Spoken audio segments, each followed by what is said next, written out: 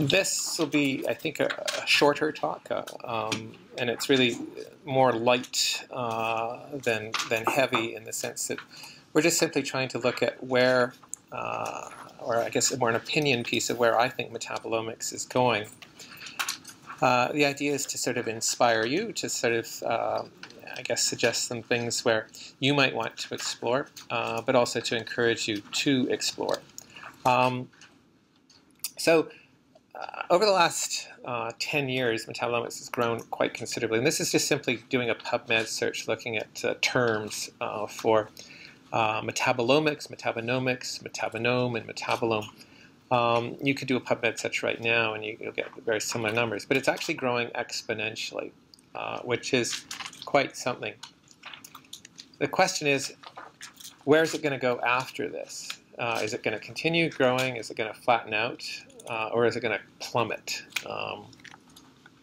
And how it will proceed over the coming years is actually defined by where there are some critical bottlenecks in metabolomics that would either prevent it or allow it to realize what its real potential is. So I think you guys have already seen the first bottleneck, which is in the case of trying to do untargeted LCMS, it was a lot of work. It's not particularly automated. I think you can also see that there are real challenges with the level of coverage that we get. I brought up some of those points in earlier lectures, but you can also see from whether it was the untargeted data or the NMR data or the GCMS data that you're typically working with 50 to a couple hundred compounds that are identifiable. Metabolomics is really expensive to get into. I've mentioned a little bit to some of you, I guess, the Metabolomics Innovation Center, which is a center that I've been running for the last 5 or 6 years. Nama is part of it. Jeff was involved with it in the early days. It's based in Edmonton. It's distributed into different cities in Victoria and in McMaster University in Hamilton and McGill University in Montreal. And altogether, there's $30 million of equipment that is in this center.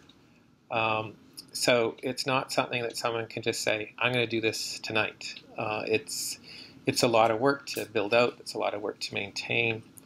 And so if that's the barrier to get into metabolomics, then it's too big a barrier for most people. There's an essential issue in metabolomics, which is about quantification. I've been emphasizing that, and you guys saw this as well, where we had quantified data for the targeted work, but for the untargeted work, all of the data is non-quantified. It's only relative. Another central issue with metabolomics is that people are finding cool things all the time, but are we actually seeing metabolomics being used in the clinic? Are doctors showing up on TV advertising their metabolomic applications? And then I think the other key issue, especially with small molecules, is drug companies are the elephant in the room. They are the ones with huge R&D budgets. They're the ones that often direct and decide where major initiatives should be. They're the ones that really said we should do genomics. They're the ones that said we should do proteomics. So if you can make metabolomics matter to drug companies, that also will help sort of clear some bottlenecks. So those are bottlenecks. So there are some trends that are happening to essentially address those. One area people are working on is automating metabolomics. Another area people are working on are trying to expand the metabolome coverage. Another area is trying to make metabolomics more portable. Another area is obviously moving more towards quantification. Another area of active work is metabolomics moving from the lab to the clinic. Another one is trying to get metabolomics back into drug development and its discovery. So I'm going to talk about each of these points over the next 40 minutes or so. And the first one I'll just talk about is move toward automation. So this has already been hinted at. So there are now more and more types of equipment that are automating metabolomics. So I mentioned that the juice screener and wine screener. This is something that Brooker developed a number of years ago, well, 4 or 5 years ago. They've also got one that does lipid analysis that came out last year. So these are NMR instruments. You can't even tell that there's a magnet in some cases. But they're designed for doing very high throughput analysis and very automated analysis of wine and juice. So you can figure out the exact composition, their provenance, where they're from, which country, which province or state or region. They can perform HDL, LDL, VLDL lipid analysis as well automatically. And it's a walk-away turnkey instrument. So you just have to load up samples and you can process hundreds a day. In the case of mass spectrometry, there are kit companies like Biocrates, which will be co-sponsoring tomorrow's symposium. Shimadzu, which is also moving towards this. I believe AB Science also is trending towards this, where either the vendor or independent companies are selling kits for people to do relatively automated, high-throughput quantitative metabolomics. There are also many regional centers which allow you to just send your samples in and get your answers back. So Metabolomics Innovation Center, TMIC, is an example. There are 6 regional centers in the US that allow that. There are regional centers appearing, or national centers in Japan and the UK and in Holland and in France. And then there are companies like Metabolon also, where you can take your samples, send it in, and automatically, well, a week later, get your data back. So it does cost money, but there is a trend towards more and more automation. And if you tour some of these facilities, you'll see how they are trending towards automatic metabolomics.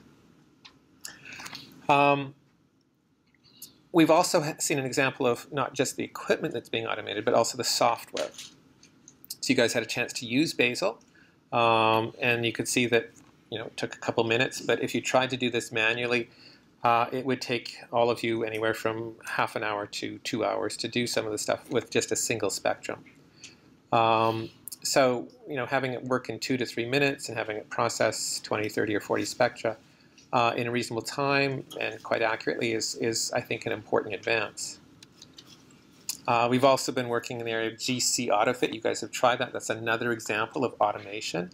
Again, most of you have given it a try. So it's not just the hardware, it's also the software. And it's happening not just in TMIC, the Metabolomics Innovation Center, but it's also happening in other places in North America and in Europe and in Japan, where more software is being added. Now, there's still a bottleneck, as you guys saw, with trying to do untargeted metabolomics, but perhaps in a year, perhaps in 2 years, it'll be as automated as Basil or GC AutoFit. I think that would be a really important advance. Okay, so that's a little spiel about automated metabolomics. How about expanding metabolome coverage? So this is a picture we've seen before, and it's just sort of highlighting the number of metabolites or features that can be detected with different technologies and their sensitivity limits. So NMR, micromolar sensitivity, maybe about 100 compounds. GCMS, submicromolar sensitivity, maybe about 200 compounds. LCMS, nano, subnanomolar sensitivity, and thousands to tens of thousands of features. So obviously, if we can go to more sensitive instruments, we can cover more compounds, but the dilemma for us, and as you guys saw, is that many of the features that we see through LCMS methods are not identifiable. You guys have put in a bunch of masses. You saw some features that were important. Some of them hit something, some of them didn't hit something. And in most cases, 85, 95% of the time, the masses don't correspond to anything that are in our database. So the question is, what are these unknowns? And my belief, and I think a growing number of people are believing, that these unknowns are actually metabolites of metabolites. These are transformation products of compounds that are already in our bodies or in plant bodies or other things, where other enzymes or other microbes or other processes are transforming them, changing them into something else that is not common in other pathways. This is a picture that Augustin has been using in his lectures. It came from a paper that we wrote together about the food metabolome, or essentially exposures, and whether it's exposures that we get from our diet, or exposures from drugs, or exposures from pollutants. These all constitute either the pollutant metabolome, the drug metabolome, food metabolome, or the endogenous metabolome. And these are quite diverse. And the reason why they're diverse is that the compounds that are at the top are often ones that we already know. We have lists of all the known drug components. We have pretty comprehensive lists of all the chemical components in foods and the food additives. We also have very comprehensive lists of what are released into the environment in terms of chemicals, the pollutants. But when these things go through microbial metabolism, house metabolism, whether they're digested or even if they're just processed through UV light or sitting on water or microbes in the soil, they get transformed. And they get transformed kind of into a green goop that we don't know about. And that's what we see with these increasingly sensitive instruments. So how can we actually characterize these things? In order to be able to have confident identification in these compounds, we would have to have authentic standards for them. So whether it's 100,000 unknowns, 500,000 unknowns, and my own calculations suggest it could be up to 5 million unknown compounds. So to be able to synthesize 5 million compounds, to characterize 5 million compounds by NMR, to collect MS and GCMS spectra for 5 million compounds, that would cost anywhere between $5 and $10 billion. So the Human Genome Project was done for about $2 or $3 billion. And so these days, no one's going to put that much money into sort of the chemical genome project. So what's the solution? If we can't get these authentic standards, if we're never going to have the chemical libraries, if we're never going to have the reference spectra, what should we do? So the task now, I think, is to move from trying to do it in the slow, tedious way of synthesizing and characterizing pure compounds for libraries, but to go to in silico metabolomics. And this is the idea of performing systematic spectral prediction for the compounds that we think exist or we know exist. So there's lots of compounds, but many of them don't have their spectra collected. Many compounds that we know of at one time, but the spectra were collected 30 years ago and they haven't been updated, and so that's kind of useless. So this goes back to this concept of CFMID, but there's also programs like METFRAG and METFusion. These are programs that can take a picture of a compound and predict the MS-MS spectra or the EIMS spectra. There are also tools that we're working on to predict the NMR spectra of compounds in water. And there are also concerted efforts to try and predict the metabolism of compounds just from their starting components.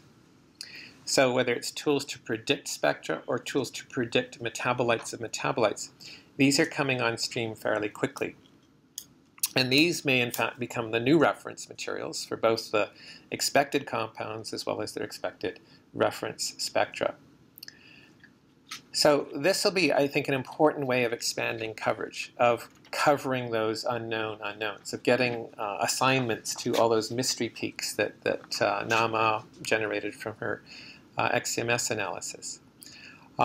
We'll see. It may not yet work as we'd hoped, but it is already proving to be useful. There are a number of people that have been using spectral prediction methods to actually identify novel compounds.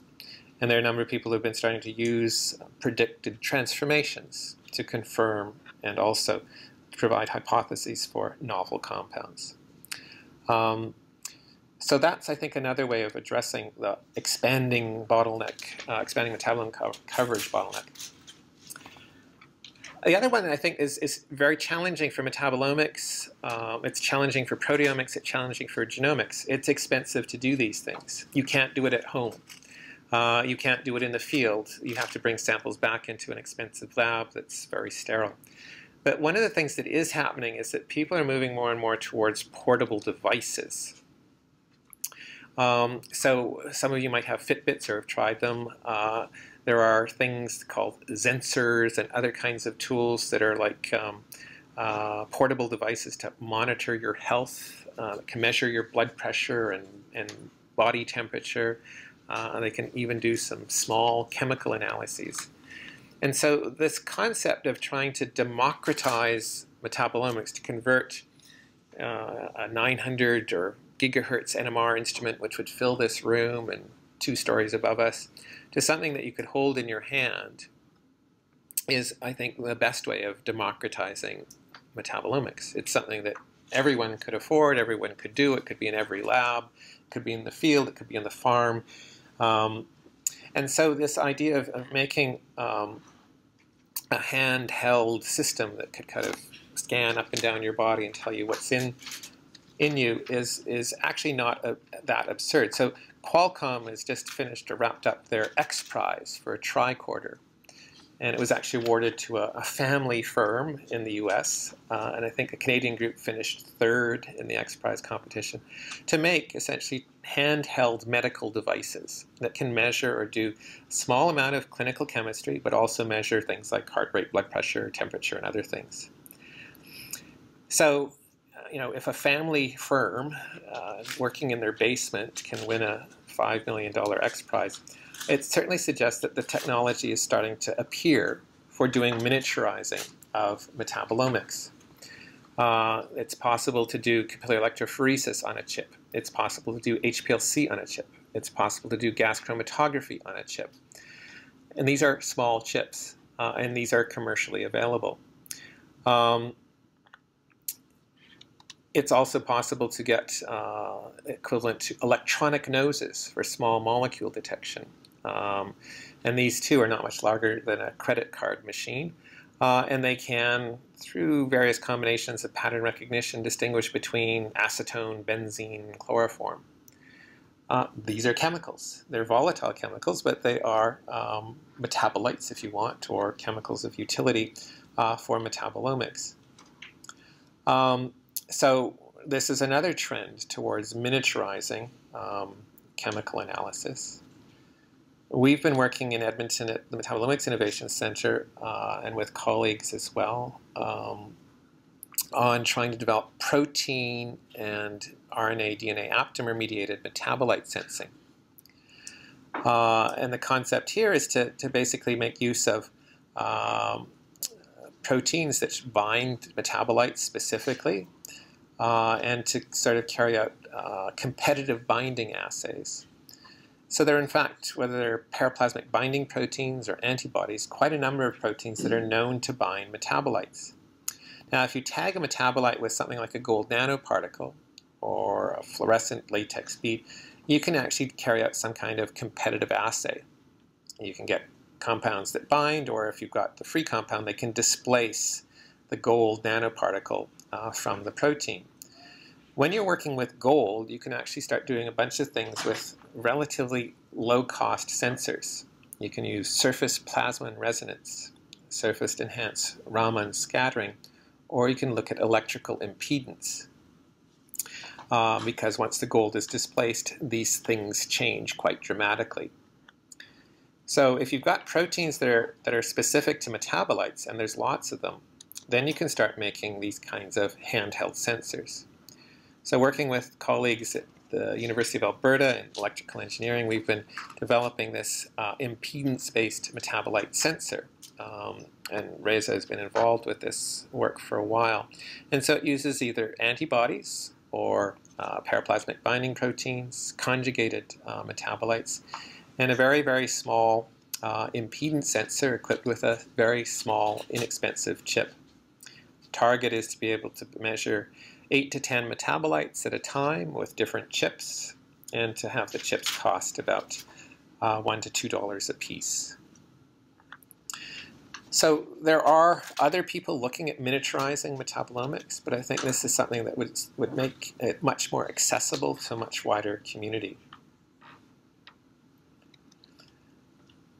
Now, the other thing that I've been emphasizing, and I think some of you have started to appreciate, is the utility of having quantified data for metabolomics. Again, we tried to give you guys a flavor for untargeted metabolomics, which gives you relative quantitation or semi-relative quantification. We've given you GCMS and NMR metabolomics, which gave you absolute quantification. There's a cover of Trends in Biotechnology article, or actually it was actually for the entire journal.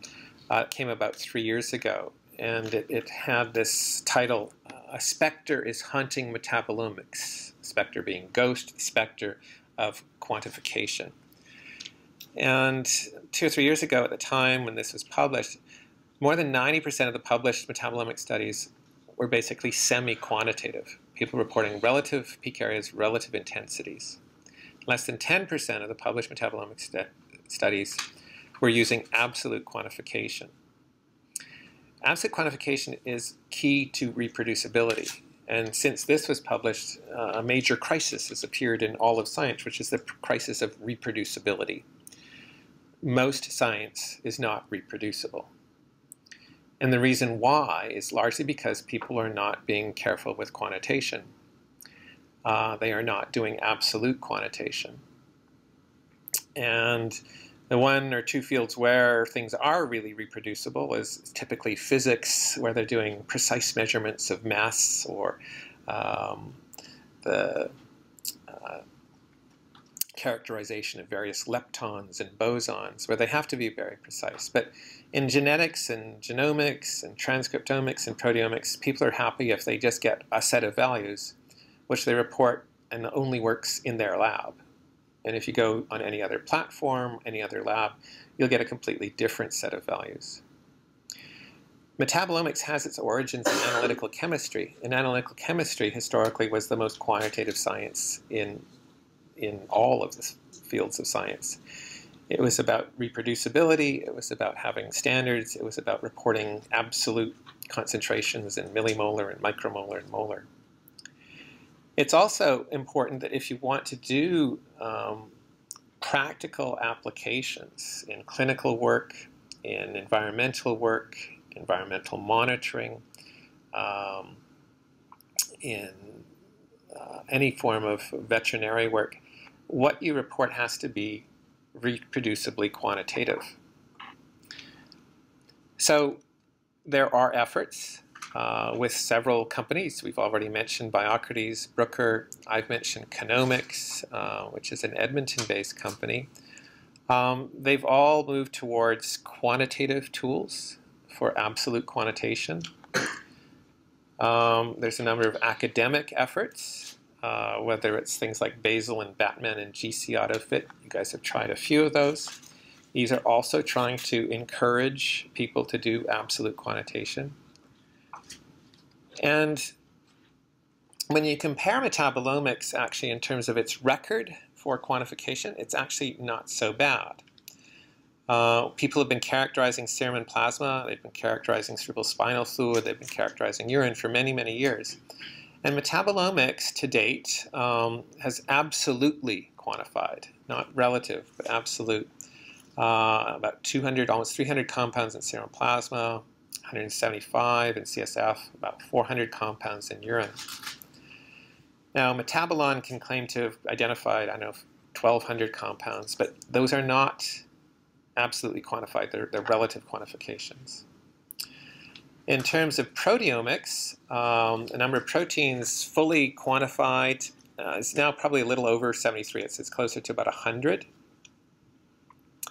In CSF, there's been 130 proteins fully identified and quantified, in urine 63. In transcriptomics, because every measure, whether it's RNA-seq or microarray, is relative, there has actually never been fully quantitative data reported on genes. So proteomics, which is 25 years old, genomics, transcriptomics, which is 20, 25 years old, and metabolomics, which is usually considered to be about 10 years old. Given its late start, it's actually done remarkably well in terms of quantification. But a lot more could be done, because we know that in serum and plasma there's probably 20,000 metabolites. In CSF there's also probably 10,000. In urine there could be 50 to 100,000 metabolites. So we're only getting a partial coverage. So a lot more could be done, but a lot already has been done towards quantification. If more people were doing quantification, I think we'd do a lot better. So quantification is a bottleneck that's being cleared, but not entirely. And I think another one that's really important in moving the ball forward is moving metabolomics from the lab to the clinic, or from lab to practice. It doesn't have to be medical practices. It could be environmental. It could be in the area of veterinary science. It could be in the area of plant science. In the case of clinical studies, a lot of them have focused on biomarkers. And over the last 45 years, there have been more than 700,000 biomarker studies or papers that have been published. But of those, fewer than 250 have actually been approved for clinical use. And that includes protein biomarkers, genetic biomarkers, metabolite biomarkers. Interestingly, with proteomics, there hasn't been a protein biomarker approved using mass spec. Almost all of them use ELISAs. There have been 5 biomarker tests that were used using gene chips or transcriptomics. But one of the things I think a lot of people aren't aware of is that if you're under the age of 25, you've probably had a metabolomic test. And we brought this up earlier, which is remarkable given that it just doesn't get any traction. People don't mention metabolomics as being sort of the universal test that everyone has had. And I think I also gave you some of these statistics as well, which is metabolomics, even though it's a late comer, is moving into the clinic. And it's more so in the area of clinical chemistry. So if you tally up the total number of metabolites that are measured, at least in Canadian labs, that are reported, it's a little over 320. And if you tally up the total number of genes that are approved for genetic testing in Canada, it's about 130. If you look at the total number of protein tests that use ELISA, it's 108 that are approved in Canada. I've mentioned the gene chips, 5. And then there was one proteomic test that was approved, but then it was moved to an ELISA. So it's back down to 0. So metabolomics is moving into the clinic because, in fact, it's a lot of these tests are relatively quantitative, and that's been what's held back transcriptomics. It's what's held back proteomics. In ELISAs, the assays are relatively quantitative. And in genomics, it doesn't necessarily have to be quantification. It just simply say the mutation is an A to a T or a G to a C, and so it's important or not important. But that, too, you could say is reasonably quantitative. But given the relatively small investment that's gone on to metabolomics, which is actually less than 1% of the investment that's gone into genomics, and less than 5% of the investment that's gone into proteomics, metabolomics has actually done pretty well. So not only for a small amount of money, but for a relatively short period of time, it's actually made those translation to clinical practice quite well. If we're looking at biomarkers, you can sort of compare how metabolomics does to some of the other methods, but also just in terms of certain conditions to explore.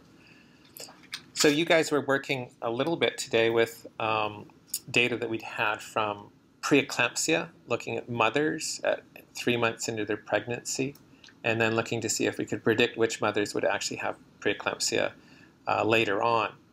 And using metabolomics, we saw we were able to get an area under the curve of about 0.94 to 0.96. So that's an example of preeclampsia. You can also do the same for late preeclampsia, looking at serum metabolites. You can get areas into the curve, rock curves, for diagnosing heart defects, again, well above 90%. You can even do sort of genetic testing in infants at 3 months into gestation to identify which ones have trisomy 21 or trisomy 18.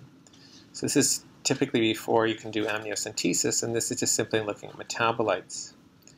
We also had an example where you guys were looking at cachexia of people with colon cancer and lung cancer, and when you use that data, it's also possible to get rock curves that are above 80–85% in terms of predicting which individuals will develop cachexia. So if you can predict when people might get a disease, then often you can prevent it.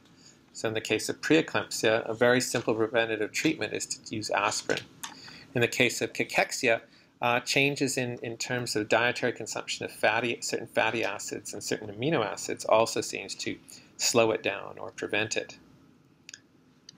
In terms of diagnosing diseases, metabolomics also is a very good tool.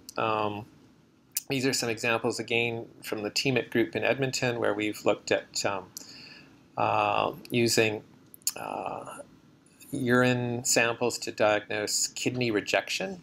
So currently, if you're monitoring someone who's had a kidney transplant, you actually have to stick a giant needle in their back and take a chunk of the kidney out and analyze it through histology. So it's pretty painful, and it happens a lot, especially right after treatment or if there's been a difficult bout of some certain disease.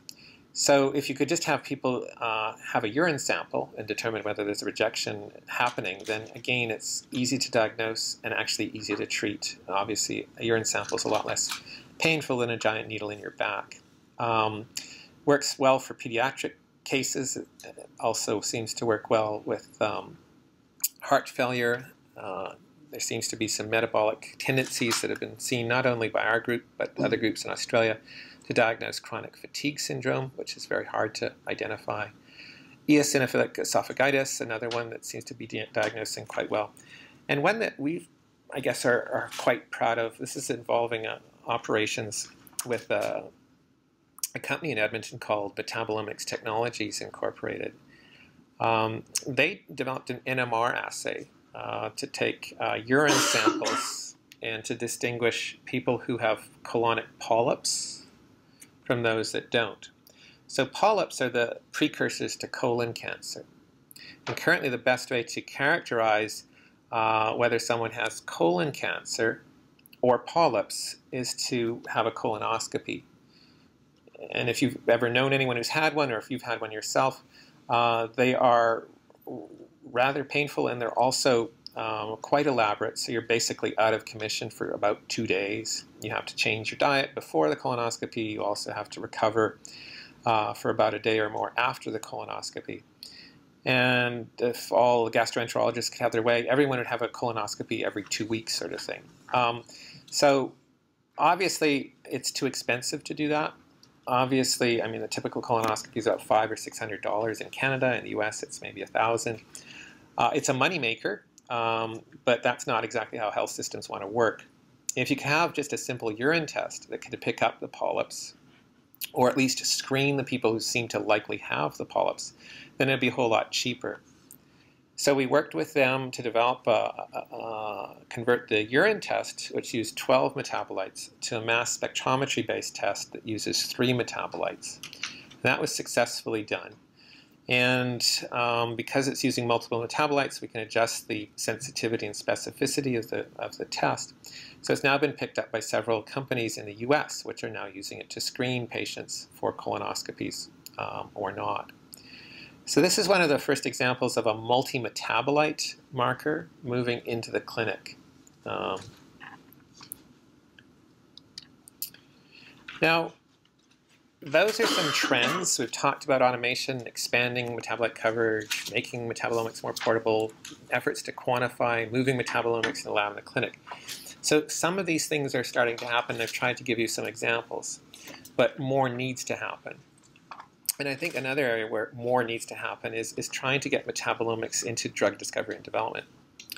The history of metabolomics is that it was first used in drug discovery and development. It started in Imperial College, and it was a pitch to drug companies.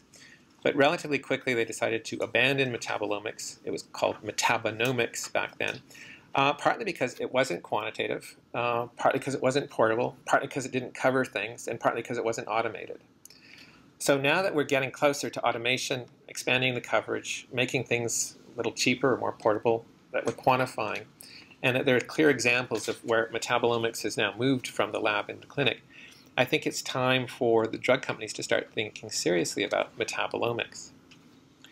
So if you look at drug discovery and drug development, the cost and time to take a drug from concept to final product is about 10 to 12 years and anywhere from $800 million to $1.2 billion.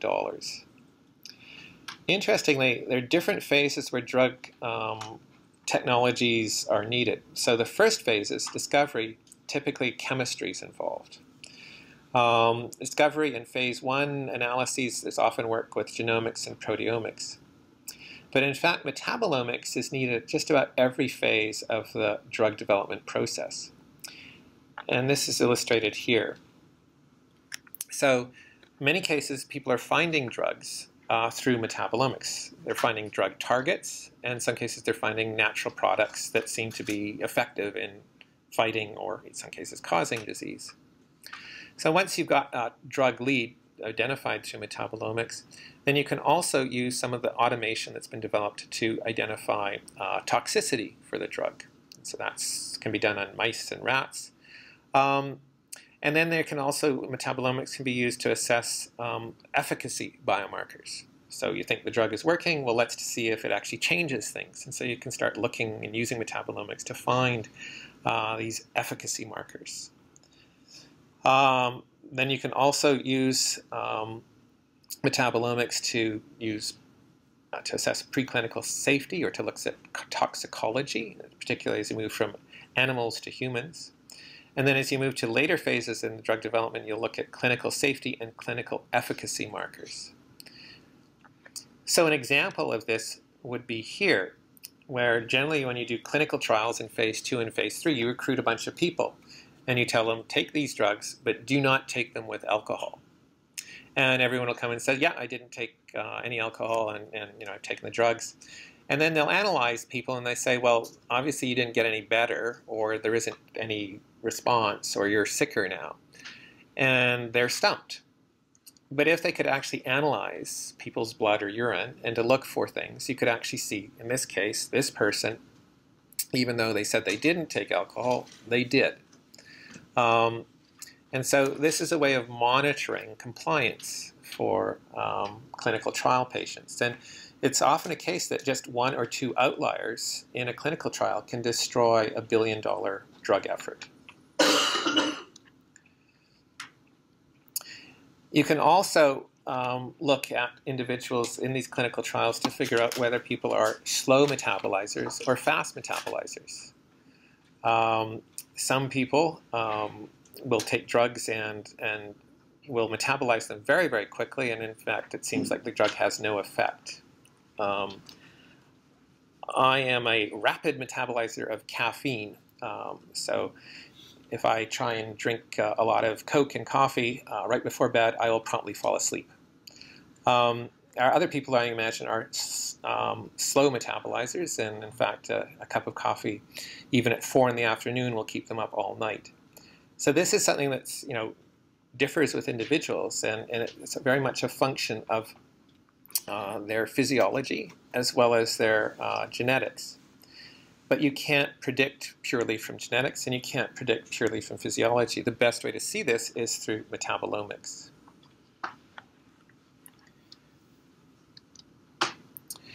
So in terms of traditional drug discovery, there's a model that's been developed and used probably for the last 10 or 15 years.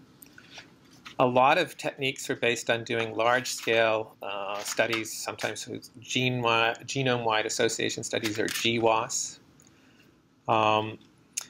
The idea was to hopefully identify, genetic variants that were seeming to cause certain disorders. In many cases, only 10% of disorders or disease actually have a genetic basis or a clear one. So typically the GWAS studies are only leading to about a 1 in 5 or 1 in 10 success rate. They're big, they involve tens of thousands of people, so they cost millions of dollars, and they often take multiple years. Once they've found potentially a target gene, then the gene has to be druggable. And in some cases the gene is not druggable. And even if the gene is druggable, then the protein target is not amenable for drugging. So usually they lose about half to the druggability issue or half to the protein issue. So once they've finally isolated the protein target that they want to drug, then they start doing high-throughput screening. And the typical success rate for that is about 1 in 5 of the protein targets they put into their system leads to potentially high nanomolar affinity drug. So 1 in 5 success, that screening process can take anywhere from 1 to 5 years. But then to take that drug lead and actually try and get it into phase 1, preclinical, phase 2 trials, that's where it costs $1 billion. That's where it costs or takes 10 to 15 years. And that's where the actual ultimate success is only 1 in 500. Once the drug is formally approved, there's about a one, well, maybe it's not quite 50%, but a reasonably high probability that in fact the drug will be taken off the market because it has or proves to be ineffective or too toxic. So even approved drugs are regularly pulled. So if you add the 1 in 5, 1 in 2, or multiply 1 in 2, 1 in 2, 1 in 5, 1 in 500, 1 in 2, you end up with essentially from a beginning GWAS study to the point where you have a final product of 0.001% of getting a drug to the market. It's going to take 20 years and cost more than $1 billion. That's largely why many drug companies have stopped their drug research. It's also why really all we're seeing now are copycat drugs coming from pharma companies, or why we're seeing a lot of drug companies merging with each other because they can't sustain this. On the other hand, you could think of trying to use metabolite-based drug discovery. So metabolite-wide association studies, MWAS, actually can be done with a much smaller cohort because metabolites are the canaries of the genome. They're more sensitive. So you can actually do a pretty decent metabolomic study for a couple $100,000. And in our case, and I think in many other labs, people have found very good and very useful markers, but also probable targets that suggest that if this metabolite is reduced, or if this one is increased, or if this protein is made so it could increase these levels of metabolite, there would be a positive response. You guys have seen some of how quick it is possible to analyze your data, your metabolomics data. You did it this afternoon. So whether it's a few hours to a few days, you've also done some pathway analyses, which help identify some of the proteins or pathways you want to target.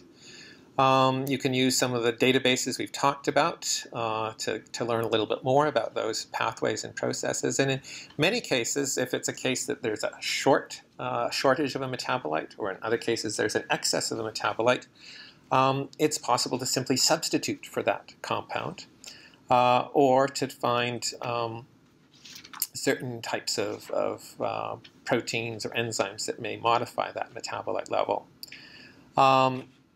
If you're wanting to see whether this is actually making a difference, then you can do metabolomics to monitor. So in these cases, it's possible to go from 15 to 20 years and $1 billion to do something where you've got a possible or probable compound that's maybe even being used in the clinic in less than a couple years and having success rates of about 15%. And as I said, we've done this with colonic polyps, and it's also suggested some other routes for treating a couple of disorders that we've been working on. And there's been some really interesting examples elsewhere, not just in our labs, but in Stan Hazen's group. So this is an interesting story. And this grew out of the Cleveland Clinic. with work that they were looking at with people who exhibited heart disease and atherosclerosis. And it's generally well known that people who have atherosclerosis typically have had high-fat diets. They've all their lives, typically they're obese, typically they have a record of consuming fatty foods, lots of cheese, egg, and meat. But not everyone develops that. And there are actually large populations that have very fatty diets, but have very low levels of cardiovascular disease. And in particular, over the last 30 or 40 years, people have been very interested in the incidence of heart disease in France and Italy, Spain, and other countries where consumption of eggs, milk, cheese is very high. And total fat consumption is much higher than in many other countries, but cardiovascular disease is very low. So why is it that some people are able to avoid heart disease or atherosclerosis and others, particularly in North America, seem to have high levels of cardiovascular disease? So what they found was that with people with atherosclerosis, they had high levels of trimethylamine oxide in their blood. Now, TMAO is also something that you'll find in the urine at fairly high levels if you eat fish, so it's a marker of fish. But normally it doesn't persist for long in the blood. And so they found these persistently high levels of TMAO, and about 2011 was when they first reported it, and they've reproduced this in multiple studies. We've also seen it in others. And then they tried to go back and look at these pathways and to try and understand it. So here's the lead. What's it meaning? So they traced it back and said, well, trimethylamine actually comes back from trimethylamine oxide. So trimethylamine is a precursor for trimethylamine oxide. Trimethylamine oxide, TMAO, is produced in the liver, but trimethylamine is produced in the gut. Where does trimethylamine come from? Well, it generally comes from choline or other tertiary amines, which are generally produced from fatty foods, phosphatidylcholine. So here you've got an interesting link between what you eat, what's in your gut, which converts the phosphatidylcholine to choline to trimethylamine, and then what your liver does. So they sorted out this pathway relatively quickly, just like you guys would do from KEGG or HMDB or SNP-DB. And they said, okay, where should our drug target be? Well, should we target the liver so it doesn't convert TMA to TMAO? Or should we target the microflora so it doesn't convert choline to TMA? Or should we target people's diets and just tell them to stop eating fats? So the fat drug didn't work, and then they tried the liver drug, and that proved to be too toxic. And then they said, well, let's try and look at the bacteria and see if we can change that. So in 2012, other groups started characterizing a particular enzyme that's found only in sulfate-reducing bacteria. And these bacteria are not in everyone, although they tend to be relatively high abundance in people in North America. And the enzyme that's produced by these bacteria is called choline TMA lyase. So it converts choline into trimethylamine. So if you have these bacteria in your gut, you will tend to have high levels of TMA. If you don't have these bacteria in your gut, you will not have high levels of TMA. So then they said, well, now we've got our drug target. Can we start screening it to see if we can find compounds that stop TMA lyase? So they started dumping all kinds of different things on them. And one of the things they found that really worked very well at stopping TMA lyase is something called 3,3-dimethylbutanol. So these are the structures. So there's choline above, and there's 3,3-dimethylbutanol. It looks a lot like choline. So in fact, it's a very good inhibitor. So where do you find 3,3-dimethylbutanol? You find a lot of it in extra virgin olive oil, in grapes, and in red wine, which are sort of the characteristic features of the Mediterranean diet, which is what you eat a lot of when you're in Italy and France and Spain. And so it seems to have a really interesting effect or potential where A, here's metabolomics finding a marker, B, identifying a pathway, C, identifying a drug target, D, identifying a potential inhibitor, and then finally pointing out to a rationale why certain populations have relatively low heart disease and why other populations have relatively high levels. So with that, I think I'll wrap up here, but what I've tried to identify are some of the bottlenecks that are limiting metabolomics, the lack of automation, the relatively limited coverage, the fact that it's expensive to get into, the fact that historically it's been non-quantitative, the fact that it hasn't really moved from the clinic, or at least we didn't know it was moving from the lab to the clinic, and then the potential or the limit applications of metabolomics to drug development and discovery. What I've then tried to do, I think, is then identify areas where, in fact, it is happening, where you are seeing automated metabolomics, where you are seeing expanded coverage, where you are seeing metabolomics becoming more portable, more quantifiable, and where there are plenty of examples of metabolomics going from the lab to the clinic, and where there are nice examples of how metabolomics is helping with drug discovery. And so what I'm hoping is that you could be messengers, that in fact metabolomics is not sort of this obscure science that's leading nowhere. And in many respects, in fact, it's probably more automatic than many other omics methods. It's moving more rapidly, expanding more rapidly, that it is the most quantitative form of omics technology, that it is already successfully translated to the clinic over and over and over again, more so than any other omics field, and that it is having, I think, a significant impact in the field of drug discovery and development. So be happy that you're actually in the field of metabolomics or that you're interested in it. I think it's a burgeoning field, and it could take you a long ways if you want to stick with it. So with that, I think we'll wrap up the course, and I'll thank everyone for listening in, attending, and working really, really hard.